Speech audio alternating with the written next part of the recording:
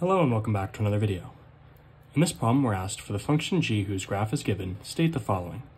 We have the limit as x approaches infinity of g of x, and we have the limit as x approaches negative infinity of g of x. So what this means is not that we're actually seeing what happens when x equals infinity. We're saying as x increases beyond the bounds of the graph that we can see, what is the value that we would expect the function to take? And we can see that as x gets bigger and bigger, it's increasing and decreasing and increasing and decreasing, but the function is staying around this value. Therefore, we can say as x goes off to infinity, the value of the function is going to stay around this point. This is a y value of 2, therefore we say the limit is equal to 2.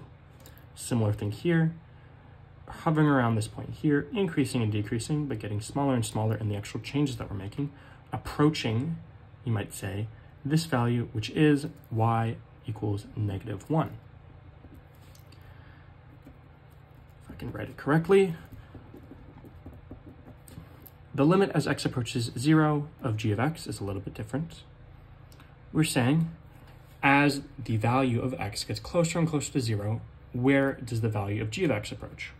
We can see that as we get closer and closer to x equals 0, the values of g of x are getting smaller and smaller. Therefore, we can say as we get closer and closer, the value of the function is going to approach negative infinity. Here we have a similar thing, the limit as x approaches 2, but we have it separated in the limit from the left and the limit from the right. That's because in this particular case, they approach different values. The limit as x approaches 2 from the left means that we are looking at values that are getting closer to 2, but are less than 2. In this case, that means we're starting, let's say, from 1. We see as we get closer and closer to 2, the values of the function get smaller and smaller, and similar to 0, we can say that they go off to negative infinity. Meanwhile, from the other side, starting, let's say, at 3 and getting closer to 2, the value of the function is getting larger and larger, and going off to positive infinity. In part F, we're asked to state the equations of the asymptotes. Luckily, we've been given that by our answers. The asymptotes are the values that the function is approaching, not necessarily being at it at any particular point, but approaching it over a distance, whether that's x distance or y distance. Therefore, we can say that the limit as x approaches infinity of the function is equal to 2. Therefore, y equals 2 is a horizontal asymptote. Same thing, as x approaches negative infinity, the function approaches negative 1. Y equals negative 1 is another horizontal asymptote, right? As we go horizontally in this direction, the function approaches this value. We also have some vertical asymptotes, right? As x approaches 0, the function approaches negative infinity.